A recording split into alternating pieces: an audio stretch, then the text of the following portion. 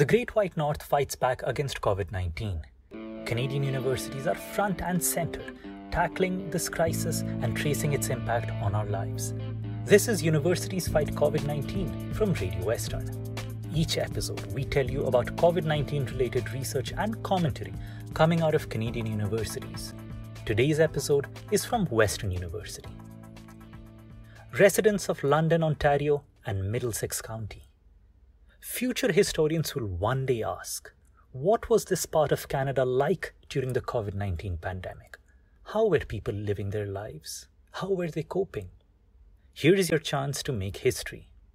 Western Libraries has a new project, COVID-19 in London, Ontario, capturing the local experience.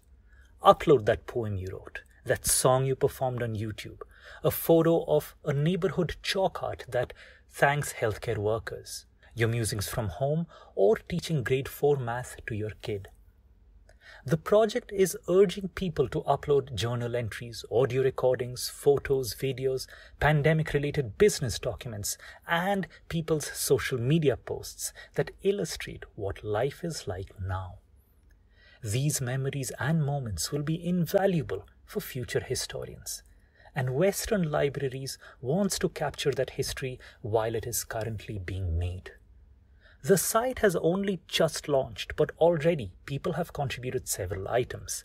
A photo of an inspirational painted rock found on a path, a boredom banana bread recipe, a recording of a Zoom ballet class, as well as poetry, watercolor art, a journal entry, and a parody video. It's also a reminder that future generations may not automatically remember how our mundane, usual daily lives became unusual in so many ways.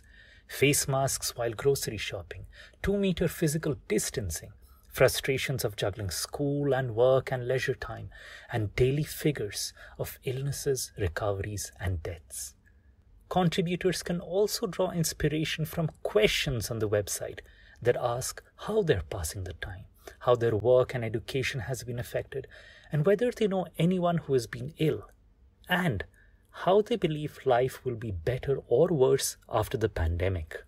Researchers can also compare local experiences to that of people in other Canadian communities.